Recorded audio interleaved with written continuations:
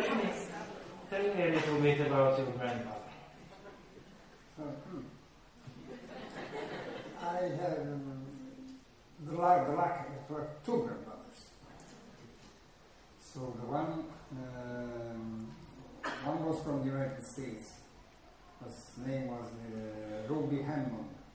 She came in Italy at the beginning of the last century and married the Napolitan, Adolfo De Luca, and given English names to their sons. So I bring the name of my uncle, whose name was Harry, with H and U. But I have reduced this name at my standard, of the Italian standard. And the other one was Napolitan, completely Napolitan.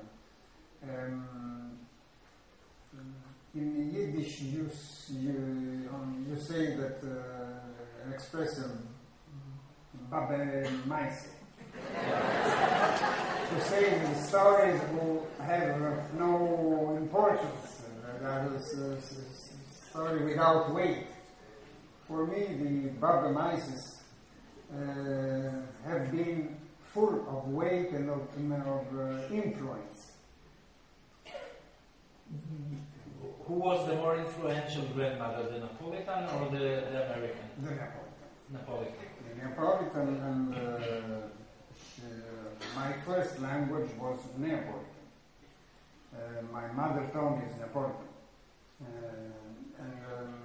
I learned to listen to the stories that they were telling each other. And the arguments were ghosts, because Napoli was full of ghosts.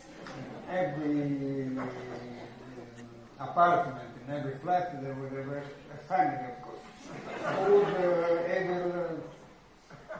Well, my grandmother would like to have some of the people ghosts as fast as possible, but it didn't happen. From our side, we didn't leave the ghosts in peace. Always we called the ghosts to help and to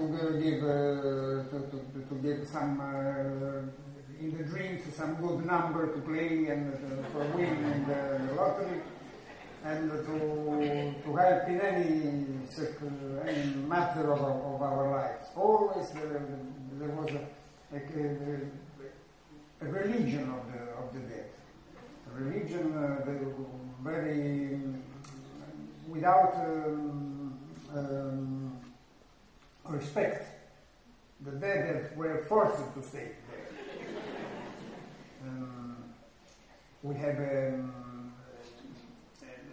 famous saint, Saint San Gennaro, who every year twice is blood taken in a glass, go liquid, and then return solid.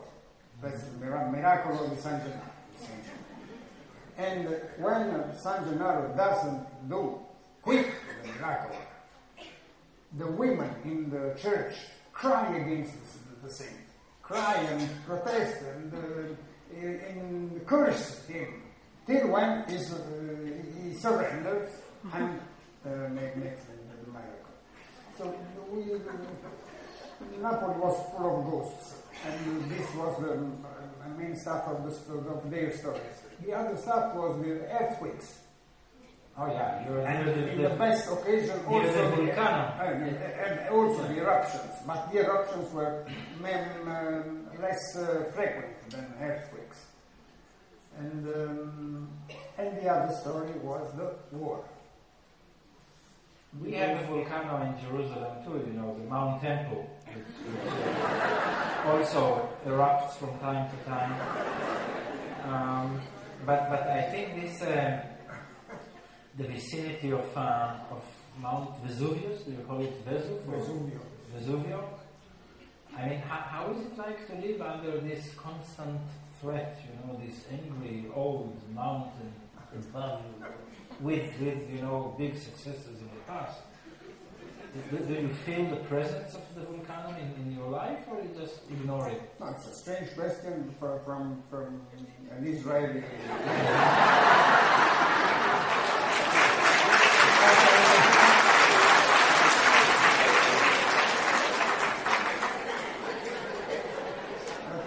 In our case, we stay under a volcano and on earthquake ground, and we know that the beauty of the nature, the beauty of the world is not decoration. It has in itself a strength of destruction, of a strength that can push away, forces us to live and to part in any moment.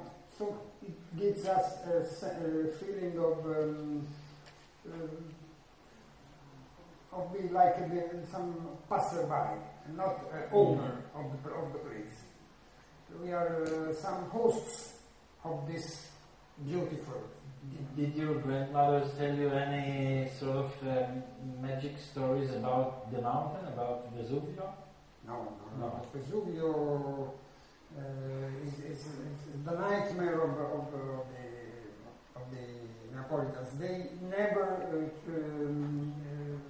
joke with it. Why don't you just go and live somewhere else? You know, why build a city, a town under a volcano? Human beings, civilization, have placed their beds near the worst dangers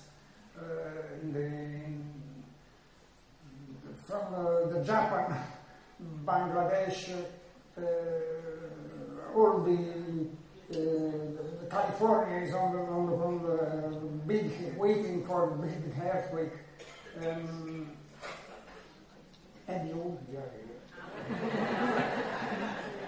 so human beings are very. We came back here. I mean, this is. That's a yeah, but we è un aggravante, come si dice.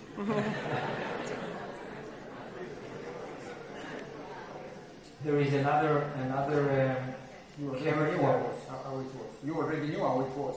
Yes. You were wanted to come We came back to the same place. And we even forgave you for sending us away from here 2,000 years ago. We forgot about it. It's okay. Don't worry about that. Whenever I go to Rome, I go to Arco de Tito, Keshe Titos. And I just look at it and I tell him, here I am. That's it. And still alive. The Romans have found in this ground the most hard resistance, uprising during more than 1 century, because they wanted to impose the polytheism to the people who has invented